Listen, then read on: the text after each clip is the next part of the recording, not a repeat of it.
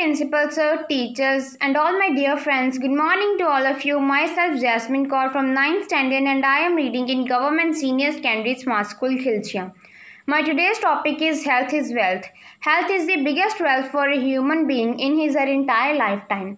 One can survive without the excess money but can't survive without the good health. Good health is something that we can't buy with the money, but we can take care of it and cure it when needed with the help of money. If a person is not having good health, he will not be able to enjoy his or her life to the fullest. Money doesn't make a person rich and happy, but good health does. Moreover, a person can't feel complete and happy without the good health. Good health is one of the main elements of happiness that a person needs in his or her life. We can see various people around us that are happy without having a lots of money and they are satisfied with their lives.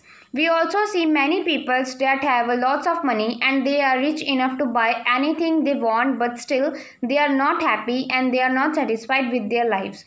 The reason behind the sadness of rich people is mostly that they don't have good health and they worry about this thing a lot.